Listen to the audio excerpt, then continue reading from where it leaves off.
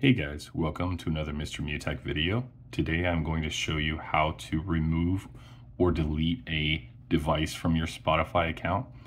Now maybe you have a current desktop or another tablet or phone that you do not want to have access to Spotify any longer. And there's one easy way that you can remove that device so that it would have to log in again in order to gain access. So I'm going to show you how to do that today.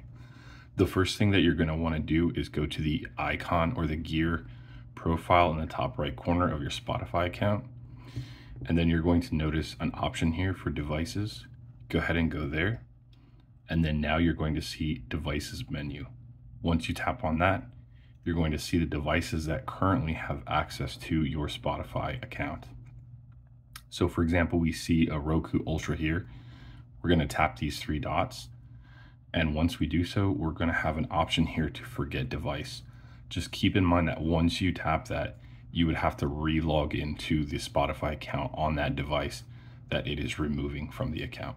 Hopefully that was helpful for you guys. If so, feel free to give me a like on this video. And if you'd like to subscribe, that would be awesome too.